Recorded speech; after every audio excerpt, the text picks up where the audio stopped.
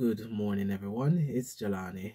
The morning scripture came from Psalm chapter 73, verse 28, but we will read the 28 verses this morning. Let us pray. Heavenly Father, we come before you as always in the name of our Lord and Savior Jesus Christ, thanking you yet still for another morning. And even if we just look back, dear Lord, at every single morning, we can get up and say thank you. That in itself is something to give thanks for, because you have preserved us, you have sustained us, you have given us that spirit of perseverance. You have also kept us grounded. You have kept us diligent. You have kept us faithful. You have done all these things unto us. It's not of ourselves. If it was of ourselves, we'd wake up some morning and like, can't be asked, I can't be bothered, I'm tired today, or this or that. Make us excuses because the flesh is weak. But you in us, dear Lord, give us that unction, that oomph to get up, to thank you, to give you praise, to give you worship, to partake in your word. And we know all of this of you is for you, by you, and everything is wrapped up in you. All our lives, all our beings, all of creation is wrapped up in you. And I want to pray this morning that we are wrapped up in your goodness, in your mercies, in your grace, in your love. We do not want to be wrapped up in your wrath because we know there's no escaping it, nor is there any to deliver out of the hand of the mighty God. So this morning I do ask that you continue to keep us faithful towards you, dear Lord. Continue to keep us seeking you in everything that we do. And at times we do fall short in this when we do get caught up with the cares of this life. When we do get caught up with the motions of things, the runnings of things, and then we neglect to consult you, we neglect to just take time out to be in your presence and to speak to you and to listen to what you have in store or those things that you command us to do. And in these times when we fall short, dear Lord, I do ask for forgiveness, and I do ask really that we don't do that. I do not see the point of continuing in that. So I pray that you keep us from backsliding, keep us from slipping, keep us from looking back, keep us from deviating from that path of righteousness, keep us from stagnating also. What I ask of you for each and every person hearing this prayer is that strength by strength, step by step, you keep us forward moving in all strength that you can give us, Lord Jesus Christ. Let us be a persevering, let us be overcomers, overcoming this world as you have taught. So in the day that you do come to redeem, in the day that you do come to judge both living and dead, we shall inherit the promises, we shall inherit the goodness of you, and we shall abide in your eternal glory and presence forevermore. Thank you for this knowledge. Lord Jesus Christ, as always, yes, the tests and trials are going to come. And this is why I pray each and every day with all genuinity, with all sincerity, that you keep us from falling. And you keep us in all tests and trials to still show that love of God, that light of Christ in all this world of darkness and evil, so that you may be magnified and we may be true witnesses of you, bearing that image of you in your righteousness to the glory of you and your name, Lord Jesus Christ. And that we are instilling these values, teaching, nurturing, steering the children in this truth and this righteousness, so that when they're of age, they shall never neglect nor reject you. As we ask, lead us in spirit and in truth in your word this morning, to the glory of God our Heavenly Father, in the name of our Lord and Savior Jesus Christ. Amen. All right. So Psalm 73, verse 28. We're doing a psalm a day. And before I even start, The heading here says the prosperity of the wicked, and we're gonna touch on that a little bit. So Psalm 73, a psalm of Asaph.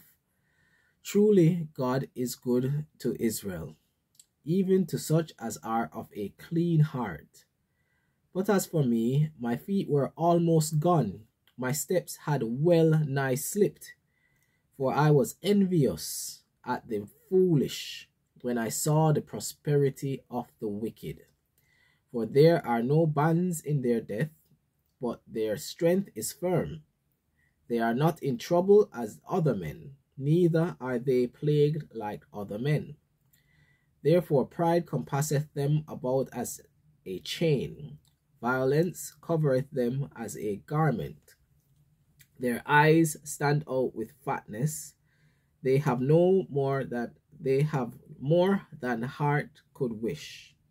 So let me read verse 7 again. Their eyes stand out with fatness, they have more than heart could wish.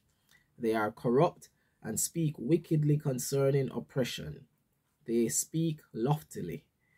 They set their mouth against the heavens, and their tongue walketh through the earth.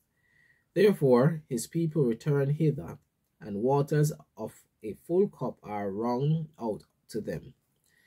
And they say, how doth God know? And is there knowledge in the Most High? Behold, these are the ungodly who prosper in the world, they increase in riches. Verily I have cleansed my heart, verily I have cleansed my heart in vain, and washed my hands of innocency. For all the day long have I been plagued and chastened every morning. If I say, I will speak thus, behold, I should offend against the generation of thy children. When I thought to know this, it was too painful for me. Until I went into the sanctuary of God, then understood I their end. Surely thou didst set them in slippery places. Thou castest them down into destruction. How are they brought into desolation? As in a moment, they are utterly consumed with terrors. As a dream when one awaketh, so, O Lord, when thou awakest, thou shalt despise their image. Thus my heart was grieved, and I was pricked in my reins. So foolish was I, and ignorant. I was as a beast before thee. Nevertheless, I am continually with thee. Thou hast holden me by my right hand. Thou hast guided me with thy counsel, and afterward receive me to glory. Whom have I in heaven but thee? And there is none upon earth that I desire beside thee. My flesh and my heart faileth, but God is the strength of my heart, and my portion forever. For, lo, they that are far from thee shall perish. Thou hast destroyed all them that go a-whoring from thee. But it is good for me to draw near to God. I have put my trust in the Lord God, that I may declare all thy works. Amen. And as I said, I just wanted to touch on the prosperity of the wicked. And sometimes we do look at our lives and we're like, why me? We have our why me moments. Like, why me? Why is this happening to me? Why is this not? And sometimes we look to people prospering and then in unrighteousness, and sometimes we can get jealous or envious, or we question it, or we long for it. But as the psalmist was teaching us here, even if our flesh is succumbing to this, we just pray to God that we do not succumb to it, right? We don't fully give over ourselves to these thoughts and to these desires, these intent to exemplify the wicked deeds so that we can prosper in this world, right? The Lord has his way, and he knows what we are able to bear in this life, and he's not going to give us more than we can. Right? So let us look to him. As the scripture says here, we were foolish, or we are foolish and ignorant and as beasts when we kind of do long after the things after the world and forsake God. But what we want is to draw near to God, as verse 28 says, right? Put our trust in him and be true witnesses of him, declaring and bearing the image of Christ. So I'll leave it at that this morning. A nice psalm to consider and have a reason on, meditate on. Also, as always, anything you want to share, drop it in the comment section or send it into theword@eachreachone.org. As much as the Lord has led me, taught me, and kept me over the years, I will answer them according to his word, according to his principles, according to his will, being led by his Holy Spirit. So have a blessed day, everyone, and God's willing, we'll catch up again tomorrow.